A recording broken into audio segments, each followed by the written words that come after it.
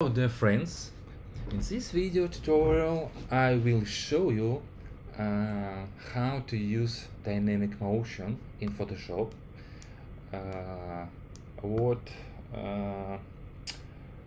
is the dynamic motion? It's about stretching your keyframes on the timeline panel to reduce or increase your duration of the animated layers. It's very powerful feature. I will show you how to use it.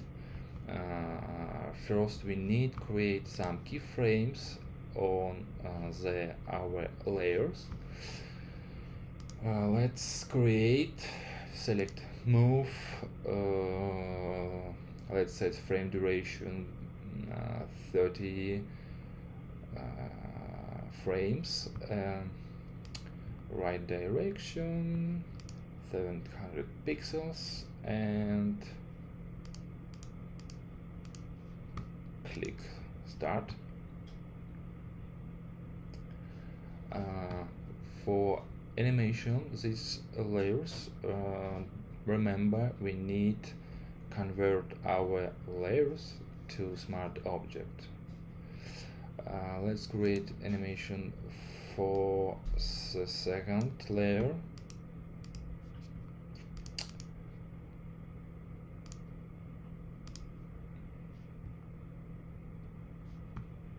Okay, I have two animated layers with 1 second duration, and for example I want to change my duration from 1 second to 1 second and 50 frames, for example.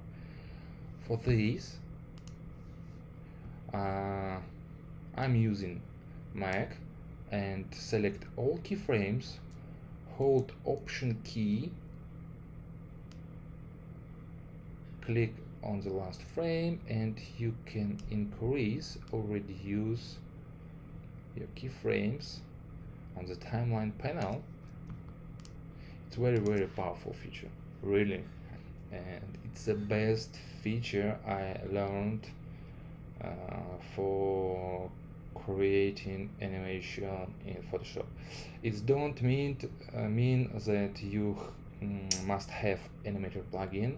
No, it's feature implemented in Photoshop. You can also select all keyframes, two layers, and also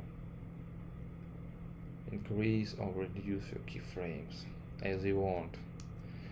And its trick help you save a lot of time in creating animation in Photoshop. Cool. I think this video will be very helpful for you, and you can save a lot of time on your project. And thanks for watching and enjoy.